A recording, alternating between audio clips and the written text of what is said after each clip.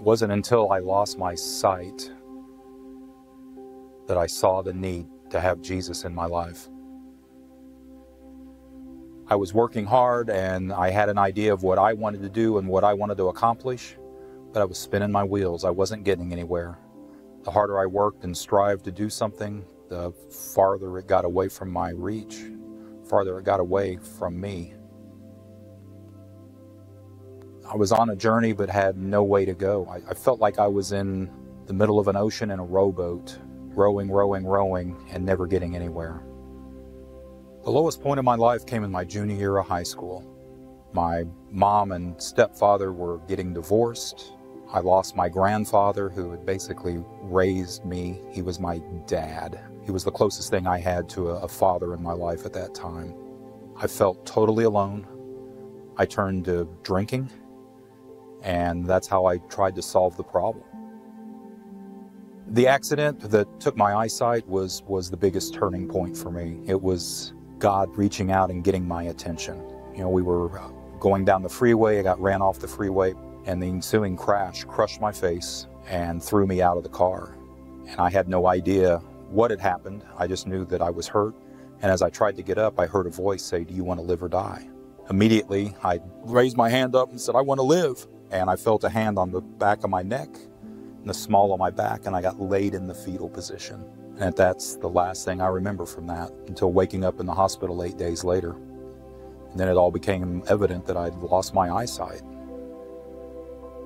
Got out of the hospital, and I was a bowler. I had a 215 average, and that's what I wanted to do, was try to bowl again.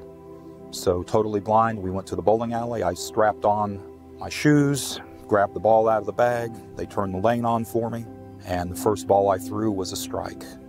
And at that point, I had faith that everything was going to be good. And that was probably my first steps back to Jesus. It took God taking my eyesight to allow me to see the path of where I needed to be. It was the end of the long journey from where I was before as nothing but a pitiful sinner, living every day for myself, to growing to where I could start living to be something special for Jesus. My dad had been constantly pulling me back to the Word, back to Jesus.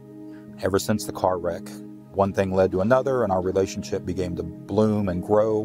Whenever we would go up and visit in Kansas City, we'd always go to church with him. And he had a knack of finding preachers. We weren't really following any church. We looked for churches here in the Houston area, but never found that one we could connect with.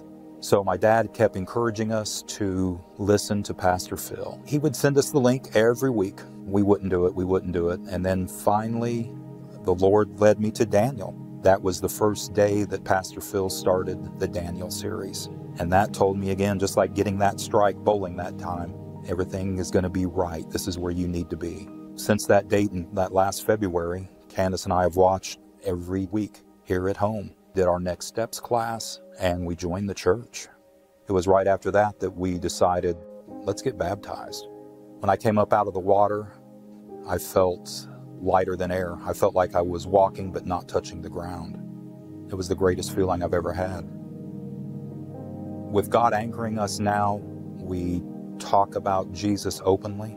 I've started praying daily now. I'm reading the Bible daily, and I'm becoming a friend with God. The way I've reached out and grown is by providing services for the blind, for the visually impaired community. So I'm constantly trying to bring the blind in and let them know that they have value, there is a place for them, and that God loves them. What I see is way past the everyday duality of humanism. It's on to the faith of Jesus and what I can do to better serve my Lord.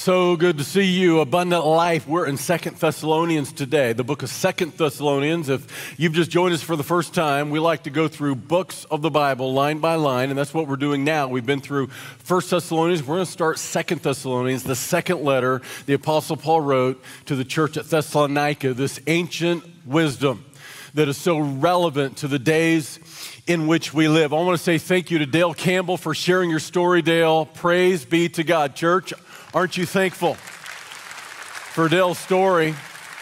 He says, I'm learning to be a friend of God. Dale, I'm so thankful to say you're a friend of Pastor Phil. It is a joy to know you. And here's what I find so amazing about his story. God had to take his sight to give him vision. He can see more now than he ever could before. And you understand what I've been praying for, that today God would do that very same thing. Anyone today, under the sound of my voice, wherever you are, I pray that God would give you vision, that he might not take your healthy set of eyes, that you would have vision to see what you need to see, not just physically, but spiritually, to see what you need eternally. Because the reality is this, the Apostle Paul would write in 2 Corinthians chapter 4 that if our gospel is veiled, if the good news is hidden, it is hidden to them that are perishing, in whose mind the God of this age, that's Satan, has blinded the mind of them that believe not, lest the light of the glorious gospel can shine unto them. For many, many years, it was Dale's eyes that were blinded, the eyes of his mind. And when God finally took his sight, he could finally see. And church, there's some things that some of us need to see.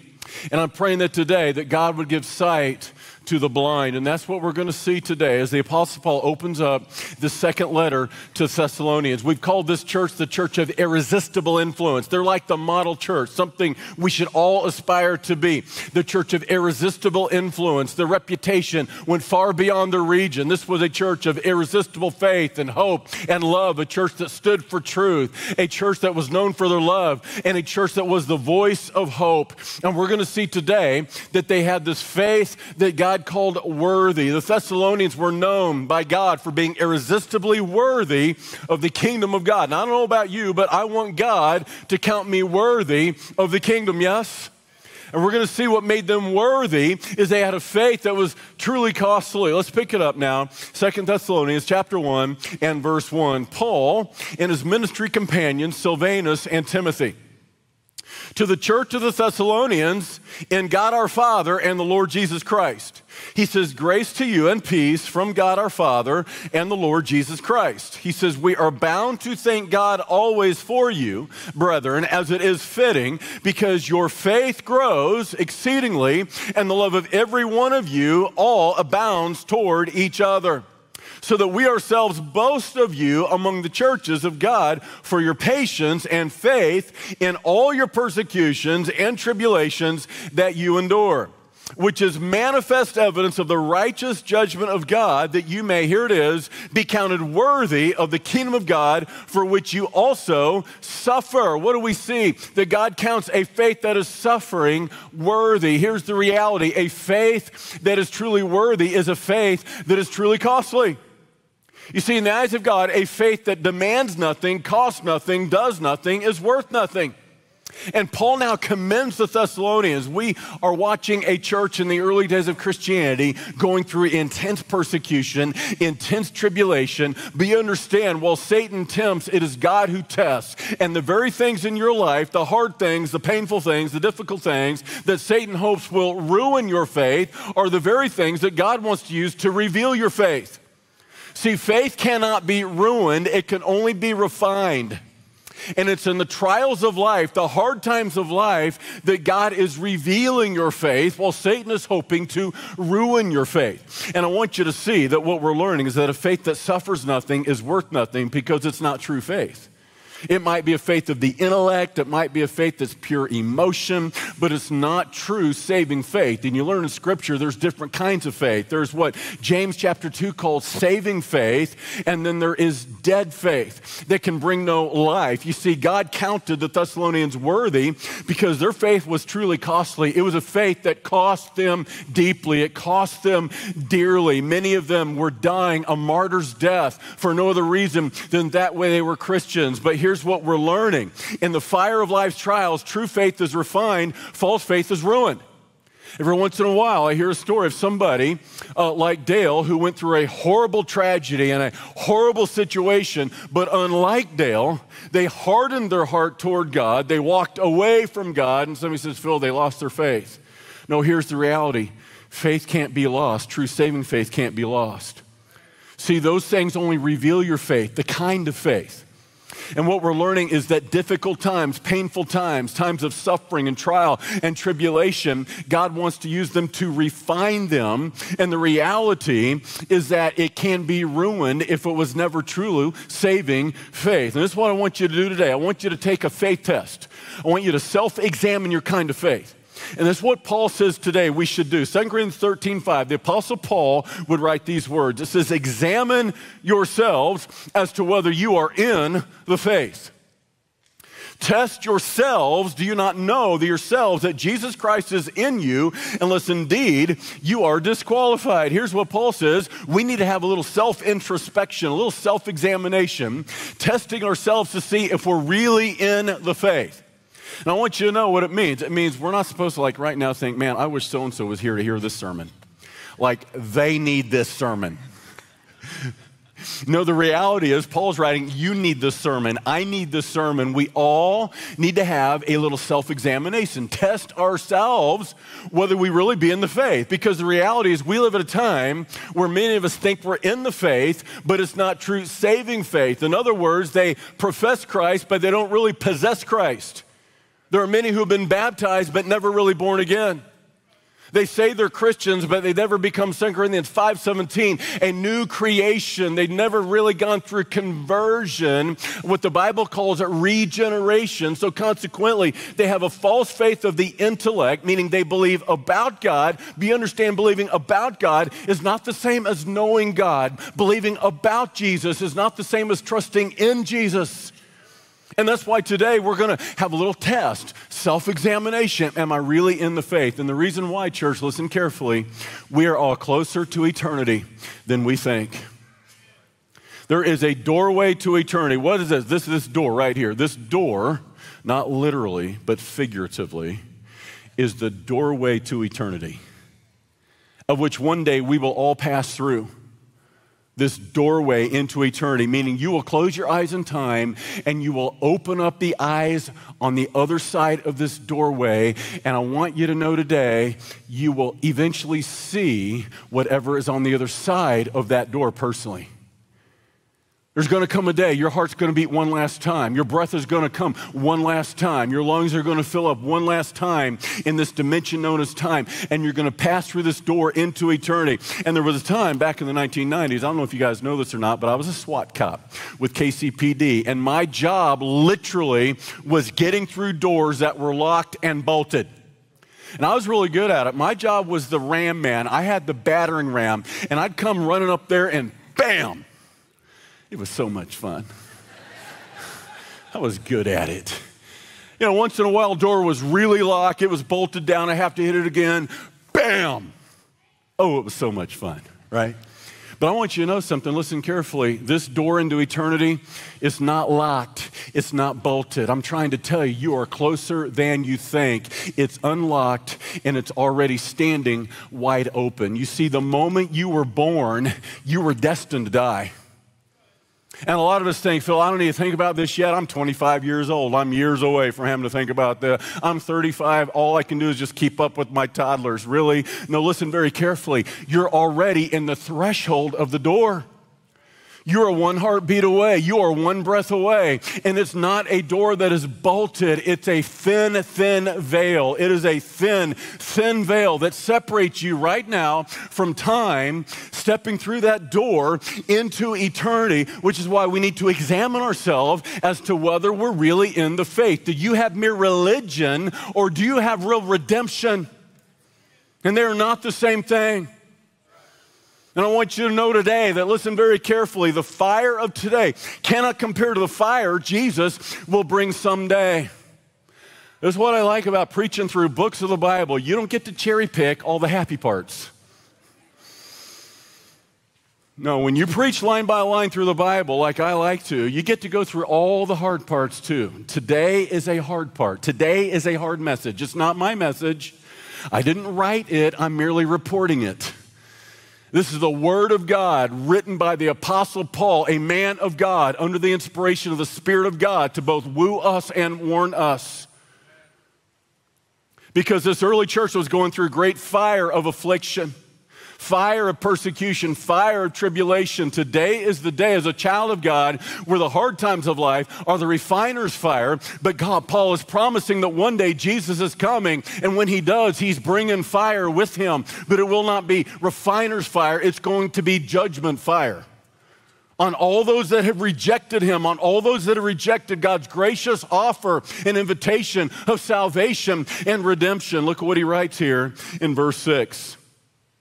Since it is a righteous thing with God to repay with tribulation those who trouble you, and to give you who are troubled rest with us when the Lord Jesus is revealed from heaven with his mighty angels in flaming fire, taking vengeance on those who do not know God and on those who do not obey the gospel of our Lord Jesus Christ. These shall be punished with everlasting destruction from the presence of the Lord and from the glory of his power when he comes in that day, to be glorified in his saints and to be admired among all those who believe, because our testimony among you was believed. You understand what we're learning here? Listen carefully. What we're learning is the gospel is good news to those who believe, but friends, it is bad news to those who don't. See, it's a two-sided coin. The gospel, that word means good news. But to imply there's good news is also to imply there is bad news. And it's good news for those who believe it and obey it. What is the gospel? The good news is that while we are separated from God because of our sin, he is holy and we are not. It was the sinless Son of God who came like the sons of men to die for our sin. 3 days later, he rose again so that we can be forgiven and become like him. That's good news.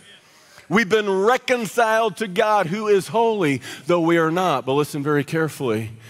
If Jesus will not pay penalty of sin for you, then you will one day pay your sin's penalty yourself.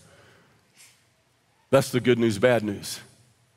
Romans 6:23 puts it this way: the good news and the bad news all in one verse, the gospel all in one verse. The wages of sin is death, but the gift of God is eternal life in Jesus Christ our Lord. That's what's at stake. Today is the day to choose life or death. It was on that Houston highway on the side of that interstate. You heard the story. Dale Campbell is lying there and he is hurt. He's fighting for his life. He says, I hear a voice. Do you want to live or die? I know what voice that was. It was the voice of the Holy Spirit. Do you want to live or die? And that is still the voice of the Holy Spirit alive today, asking you the same question. Do you want to live or die? Life or death? The wages of sin is death, but the gift of God is eternal life through Jesus Christ our Lord. There is coming a day, and it may be sooner than you think, that you're going to walk through this doorway into eternity, and it will instantly either be eternal life or eternal death. Today is the day to choose life instead of death. Cross over that line from death into life. Because the simple reality is this: when you reject God's grace, all that's left is God's wrath. Now, I realize this thought makes a lot of us really squirmy. You know why? Because we've been so conditioned by modern American society to see God as just that doting grandfather in the sky, winking at our sin. He's a God of love. And it's all pastels and roses. And I'm happy to say that God is, in fact, a God of love. God is love. But did you know that for every one verse in the Bible on the love of God, there are 7 verses in the Bible on the holiness of God? He's a holy God. And you see the fact that he's holy, that means sinless, that means righteous. It means he is a just judge, and he must assess a penalty for our sin. If he did not assess a penalty for our sin, he wouldn't be a just judge, he would be corrupt. That's called corruption if he looked the other way. And so consequently, he has to assess a penalty. And check out what it says in Romans chapter 1 and verse 16. It says this, "The wrath of God is revealed from heaven against all ungodliness and unrighteousness of men who suppress the truth in unrighteousness." See, what we learn in Romans 1 is not that people don't have the truth, it's that they suppress the truth. And Romans 1:20 says God has already given them some truth so that if they would respond to that truth, God would give them more truth till they had enough truth to receive Jesus Christ, the way, the truth, and the life. The problem is they are suppressing the truth instead of saying yes to the truth. And God is a God of grace and truth. And John chapter 1 twice tells us Jesus was a man full of grace and truth. If you're not coming to the truth, you're not under the grace of God, you're under the judgment of God and the wrath of God. He must assess a penalty for sin. Now somebody says, Phil, wait a minute now. You're going to get a little theological, a little philosophical. You hear people do this all the time. Like, God is a God of love. There's no way God would send innocent people to hell. 100% right. 100% accurate. God will not send innocent people to hell. The problem is there are no innocent people. Romans 3:10 says, we have all sinned. There is none righteous, no, not one. Romans 3:23, all have sinned and fall short of the glory of God. See, today God wants to take the blinders from off your eyes. The reason you think you deserve heaven is because you don't know who God is, and only once you know who God is can you know who you are, and only once you see God for what he is can you see yourself for what you are. There's not one among us that is innocent. Oh, wait a minute, good people go to heaven. No, wait a minute, good is not the standard of heaven. Perfection is the standard of heaven. And I'm sure compared to most people, you're a good person, maybe even a great person. But that's the wrong standard. Heaven is a place of perfection. You see, you're comparing yourself to the wrong person. You can always find somebody you're gooder than. I'm gooder than them, I'm gooder than them, I'm gooder than them, I'm gooder than them. But be careful, because you can always find somebody gooder than you too. See, the point is no one is as good as God. In fact, Jesus said in Matthew 19, no one is good except for God. He's trying to show us that not one among us is innocent of sin and deserving of heaven. People say, well, I cannot believe a loving God would send people to hell. You know what the bigger question is? How can a holy God let anybody go to heaven? That's the bigger miracle. That's the bigger question. That's the bigger mystery. See, today is the day of salvation. Today is God's gracious invitation to come to Jesus. Romans 10:13, whosoever shall call on the name of the Lord shall be saved, saved from sin's penalty. But if you will not receive the grace of God, you put yourself automatically under the judgment of God and the wrath of God. You see, it's good news for those who believe. It is bad news for those who do not. For those who reject the gospel, God will bring everlasting destruction on them for their sin and for their rebellion. And that's what the Apostle Paul writes to the Thessalonians. And on those who do not obey the gospel of our Lord Jesus Christ, these shall be punished with everlasting destruction from the presence of the Lord. See, you don't need a PhD in divinity and doctorate of theology to understand the Bible. People say, well, it's just a mystery. I don't know what that means. No, wait a minute. The Bible's easy to understand. It's just sometimes hard to believe when it contradicts what you want to believe. And God loves us enough to tell us the truth, to warn us in hopes of wooing us. Life or death, you choose. And it couldn't be more clear. This same Jesus, full of grace and truth, that came from heaven when he was here, talked more about hell than he did about heaven. In fact, if you read the words in red, Matthew, Mark, Luke, and John, and all the words recorded of Jesus, you will find, go ahead and count this up this afternoon. For every verse, Jesus talked about heaven. There are 4 verses he talked about hell. And people like to say, well, hell is just allegorical. I mean, hell is just metaphorical. No, Jesus wasn't telling us 4 times more about a literal heaven with an allegorical hell. You don't get a literal heaven and an allegorical hell. It's either all true or none of it's true. Either you believe Jesus or you don't. This is why he came. Look at what Jesus said in Matthew 25:46. And these will go away into everlasting punishment, but the righteous into eternal life. Oh, wait a minute. It's metaphorical when we talk about punishment, but it's literal when we talk about life. Seriously? And is that what you're going with?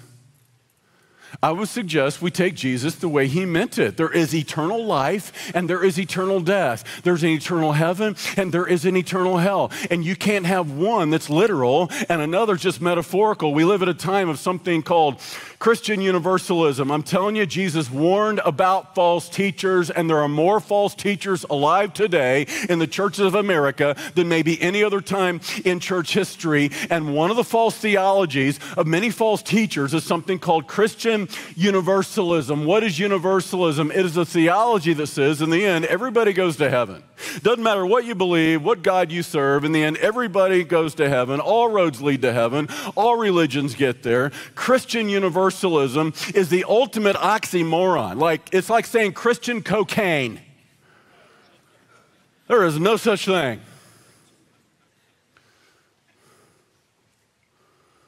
The scripture could not be more clear. Jesus himself comparing, contrasting eternal life, eternal death. There's coming a day that you're going to walk through the threshold of eternity. You're going to take your step out of time with one last breath and one last tick of your heart. And when you get to the other side of this door, you're either going to be condemned in eternal death and destruction or eternal love and eternal light. And today is the day to choose.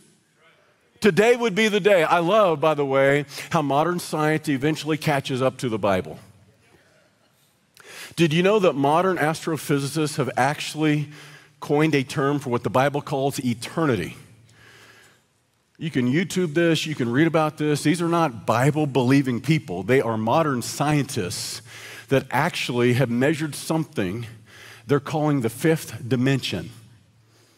The fifth dimension is a scientific term for what Jesus called eternity, another dimension. We currently live in a three-dimensional space of height, width, and depth. Time is the fourth dimension. Now, they have measured something out there somewhere called the fifth dimension. Did you know that 85% of the matter in the universe can't be found? Scientists know it's there. They can weigh it, but they just can't find it. Like they can measure it, but they just can't see it. They call it dark matter. We don't know what it is. It's there. We can't see it. I know what it is. Heaven and hell is a real place. It's real matter. It is not a metaphysical existence. Remember what Jesus said in John 14. I go to prepare a place for you. This time, they talk about portals and bending time. Like you think this is science fiction. This is new, modern science. Astrophysicists actually talking about it. There is a portal from time into eternity, but that portal is not a place. It is a person. Guess what Jesus said in John 10? I am the doorway to eternal life. He is the door. And if you want to step through that doorway into the fifth dimension known as eternity, you must go through the door of the way, the truth, and the life. Jesus is the resurrection and the life. He says, anyone that believeth in me, though he may die, yet shall he live.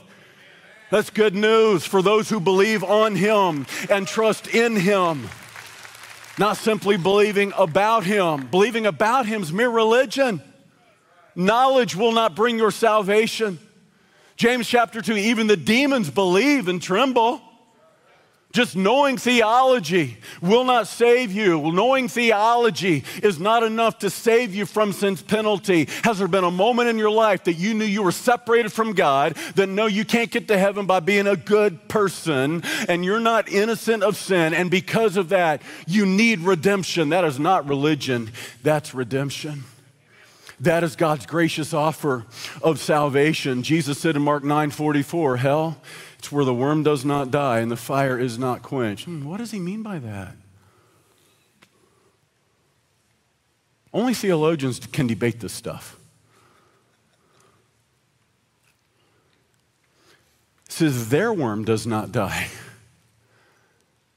He's speaking of a condition of being eternally dead, yet never ceasing to exist. This is not the doctrine of annihilationism. You have much heresy going on in modern Christianity. Christian universalism, annihilationism, like if you don't go to heaven, you just cease to exist. Not what Jesus taught.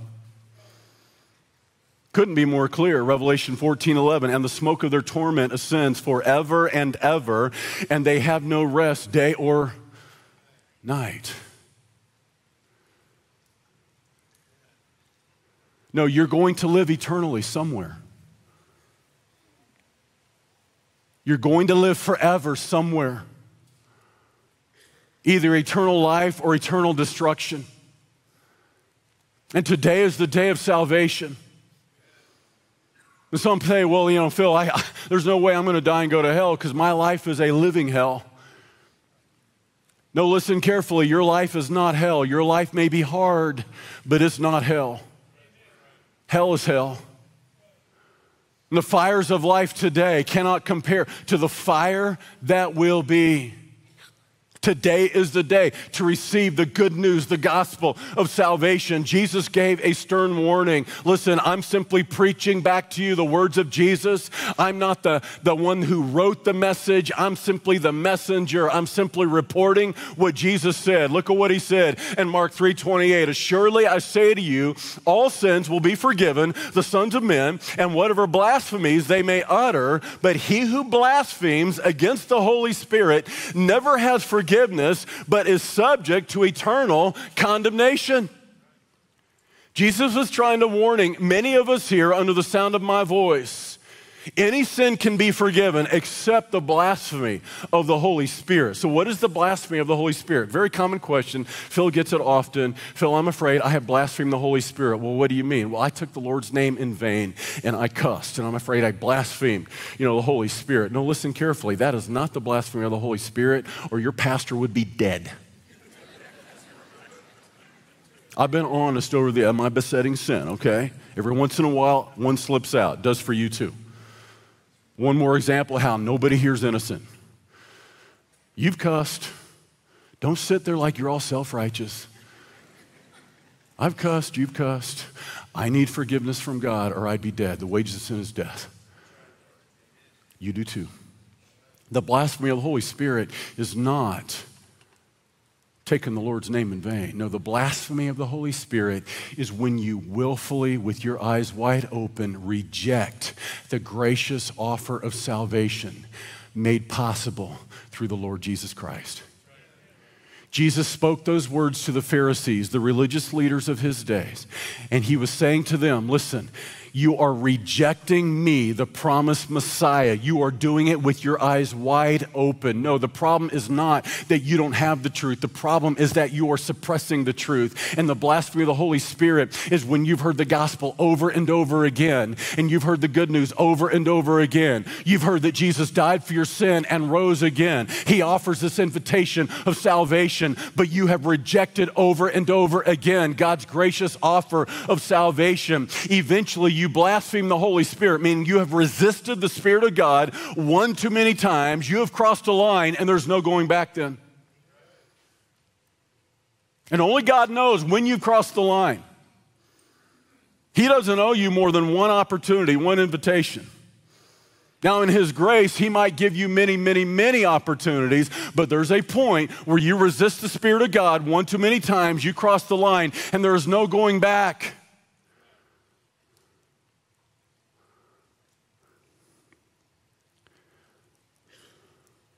And you die in your sin, and Jesus said, you are destined for eternal condemnation. There's no hope of salvation.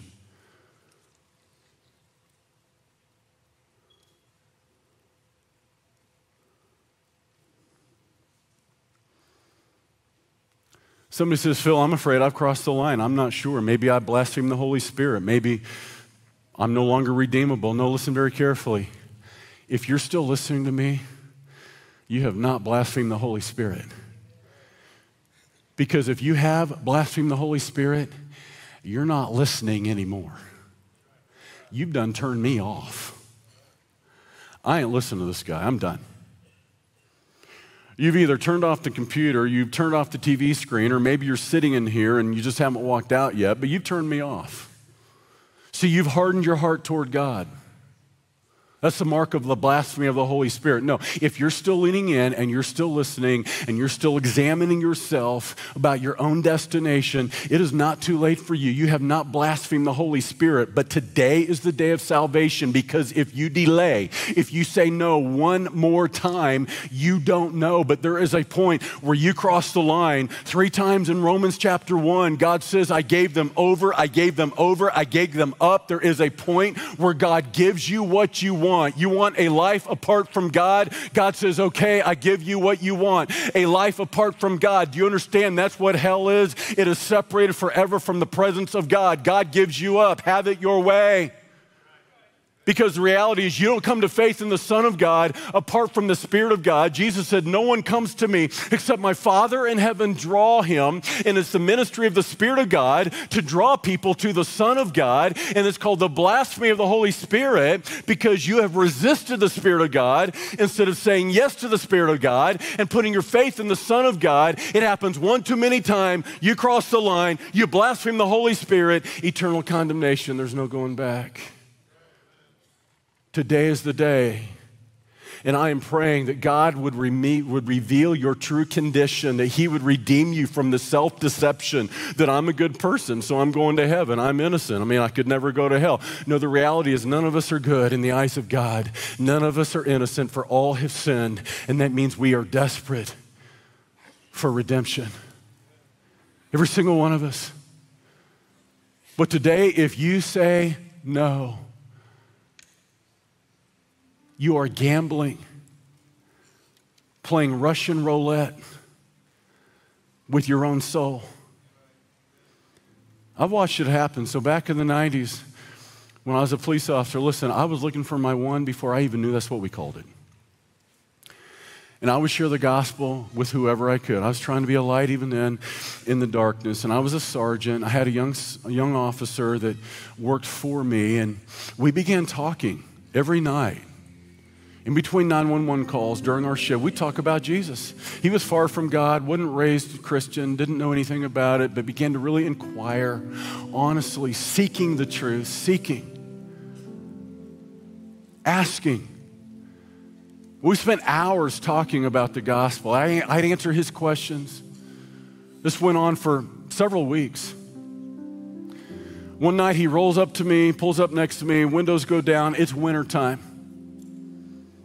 And we start talking about Jesus again. And I finally look at him and said, Bryce, you know everything you need to know now to receive Jesus. Honestly, there's not that much left to talk about. You know what you need to do. And I watched the Spirit of God get all over him. I mean, tangibly, physically. It's wintertime outside. It is not hot. But he begins to break into a bead of sweat. And tears are rolling down his face. And I'm watching him squirm literally in the police car in his seat. Like the conviction of God is all over him. He was so close. So close. Bryce, you know what you need to do. Tonight's the night.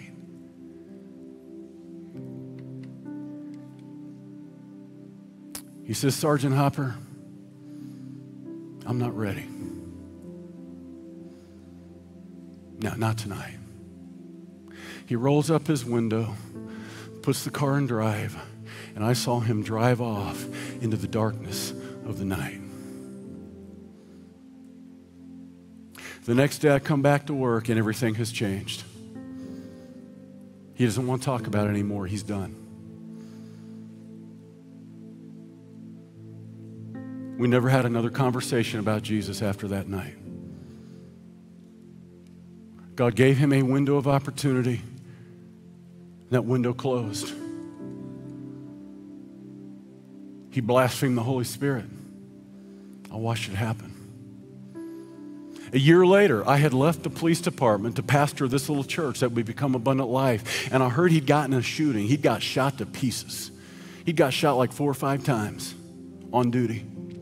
He was over at KU Med Center. I thought for sure this has got to be the moment. I mean, if this isn't it, what will be? So I drove over to KU Med Center, pay him a visit. He's in the hospital. He's lying there in his hospital bed, shot to pieces. I thought for sure he's going to be ready.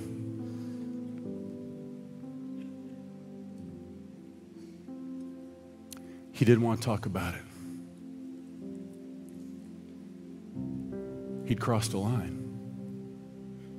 I can tell you, coming back from school, 1989, 21 years of age, I'd wrestled with God. I was running from God. I had resisted the Spirit of God, and I had one more opportunity. I knew in my heart, this is the last time. I got run off the road by an 18-wheeler semi in the very same way Dale Campbell found Jesus at the end of a collision on the side of the interstate. I find Jesus underneath an 18-wheeler semi, and I knew this is the last time. I had better pick up, or I'm going to cross the line. And I'm trying to tell you, there is coming a day for every person here. We will stand on the threshold of life or death eternally. And when you least expect it, you don't know. Next thing you know, you're going to be on the other side. And for some of us, instantly leaving time for eternity, we will be immersed in the most amazing beauty before the throne of God. And that beautiful rainbow that surrounds the throne of God, and that river of life flowing from the throne of God, and the most perfect love we have ever experienced. The stress and the strain of life will cease. No more tears, no more trials, no more pain, no more death. Yes, you're going to see your loved ones there that have gone before you in Christ, but then you're going to see Jesus. And it's going to be the most amazing moment we cannot even imagine. We can't yet really fathom, but this I know. It will be worth it all when we see Jesus. Life's trials will seem so small when we see Christ. One look on his dear face, all trials will erase. So boldly run the race till we see Christ. Eternal life, forever and ever and ever and ever. No more tears, no more suffering, no more sadness. The curse of sin is forever over. It's abolished. But for others, it will not be light. It will be darkness. Darkness. Jesus said in Matthew 25, outer darkness where there's weeping and wailing and gnashing of teeth. I almost made it. I almost.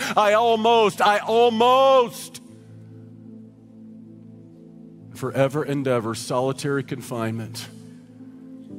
In outer darkness, the presence of God removed. And today is the day to choose. And the way you prepare to walk through the door of eternal life is by letting Jesus walk through the door of your life. That's how you do this.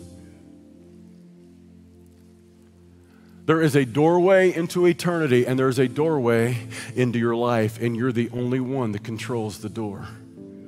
Will you let him in? Revelation 3:20, behold, Jesus says, I stand at the door and knock. If anyone hears my voice and opens the door, I will come into him and dine with him and he with me. Today, he's knocking on the door of your heart. Will you say yes? Yes, Jesus. Come in.